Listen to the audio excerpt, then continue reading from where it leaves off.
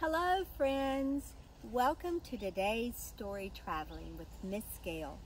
Today I have a story from Germany about 4 friends.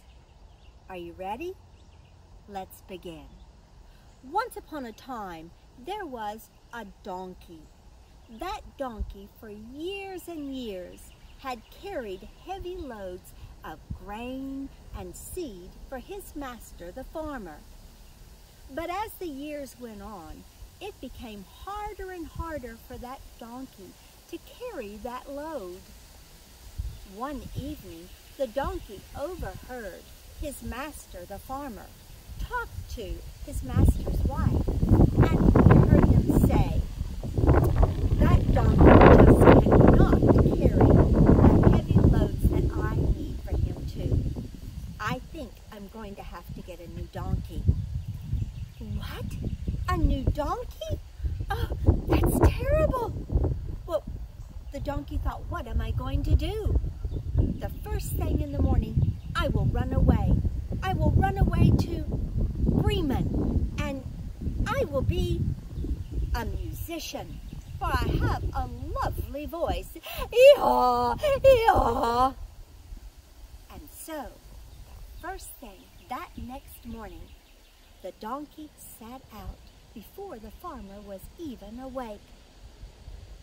As the donkey went down the road, he met a dog laying beside the road. That dog had his tongue out. He was breathing very heavy. And the donkey said, "Dog, what is the matter?" And the dog said, I am just getting too old. I cannot keep up with the other dogs on the hunts, and I'm just not as fast, and I am afraid that my master is going to get rid of me." "Oh, that's terrible, dog. Well, you should join me. I'm going to Bremen to join the orchestra and become a musician, and you have a fine voice if I remember right."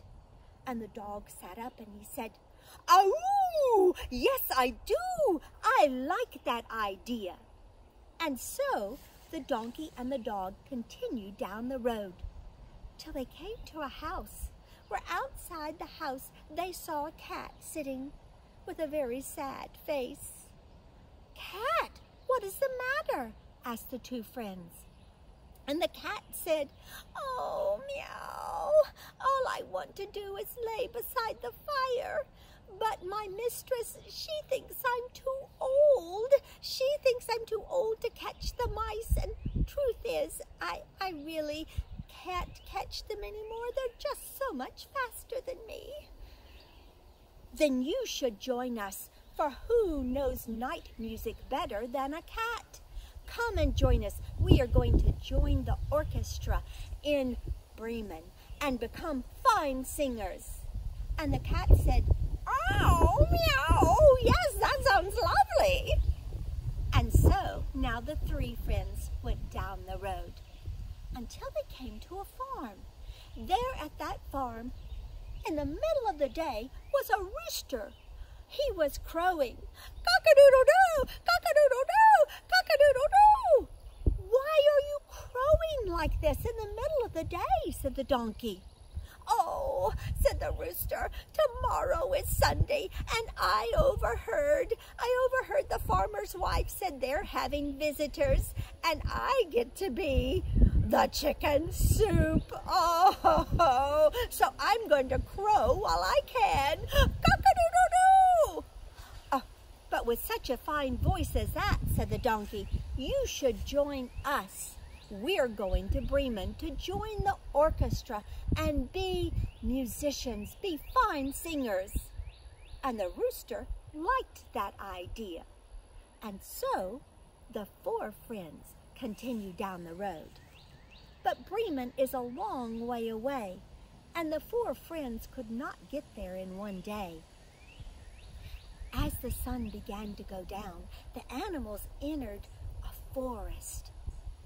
That forest got darker and darker, and the animals thought, "We need to stop and rest for the night, for we have been traveling a long way and we are tired." And the dog said, and I am hungry too." So they found a big tree. The donkey lay down on the ground along with the dog. The cat jumped up on a branch, and the rooster flew to the very top of the tree just to take a look around. When all of a sudden the rooster said, "Oh, friends, I see a light in the distance in the woods. I think it's a house." "Oh," said the donkey, "maybe it's someone who will let us sleep in their barn for the night." "Yes," said the dog, "and maybe they have a bone or two that we can chew on." And so the four friends went together deeper into the woods. There was a light. There was a small house. They came up very quietly, and the donkey looked in the window because he was the tallest. "What do you see? What do you see?" said his friends. "I see a table, and there's all kinds of good food on that table." Oh, that sounds wonderful." "Oh, meow! Cock-a-doodle-doo, yes!" "Oh, but I also see lots of money on the table." "Money? Money?" "Yes," said the donkey, "because sitting around that table are 4 men. Those men have guns. They must be robbers." "Oh," said the animals, "oh, this is terrible. What are we going to do?" And the rooster said, "I've got an idea." And they whispered together. It sounded like a great plan. "Oh, yes, we can do that," they said. And this is what they did. The donkey stood still on his 4 feet. The dog jumped up on the donkey's back. The cat jumped up on the dog's back. And the rooster flew way up and sat on the cat's back. Then on the count of 3, they began to sing. "Ee-haw! Ooh-hoo-hoo! Meow! Cock-a-doodle-doo!" And they broke through that window. And all of that noise, those 4 men jumped up. They thought, "It's a ghost. There's a ghost after us. Let's get out of here." And boom, they ran out the door before they knew what was happening. Oh, the 4 friends, they laughed. And then they jumped up and around the table and they began to eat. They ate and they ate and they ate. And then they realized just how tired they were. "Let's go to sleep. But, well, those robbers may come back and check out what that noise was." "We better be ready," said the animals. The donkey went out and he laid down on the porch in the shadows. The dog curled up behind the door. The cat lay close to the fire. And as the fire died down, the room got very dark.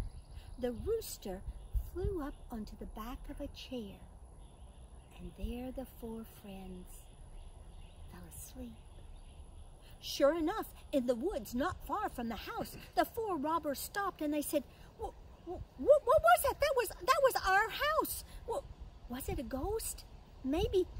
And the ringleader sent one of the robbers back just to check it out. He was a little bit afraid, but he did what he was asked. When he got close to the house, he saw all the lights were out.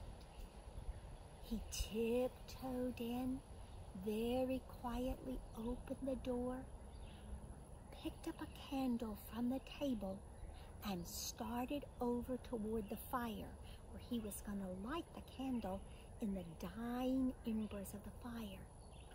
But what he actually was seeing was not the fire, but the eyes of the cat glowing in the dark.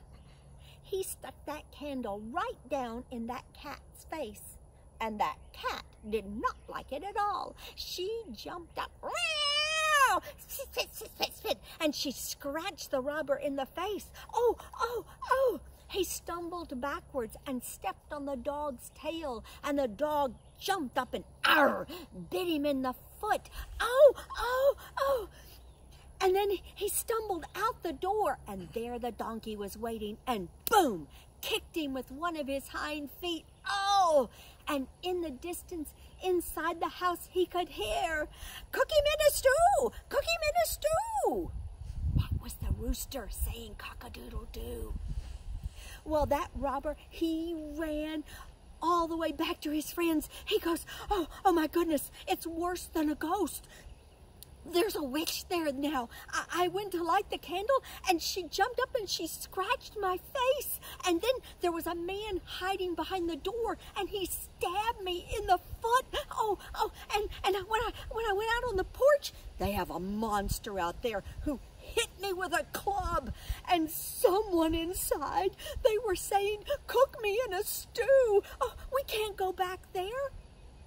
And the leader of the robbers said, "You're right. They can have the house. We can get more money and another house somewhere else."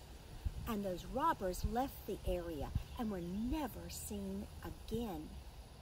And the four friends, well, they liked the house. They decided this is where they would live the rest of their lives. Anytime they needed some more food, they took one of those gold coins and they bought it. And every night they had a concert, just them together.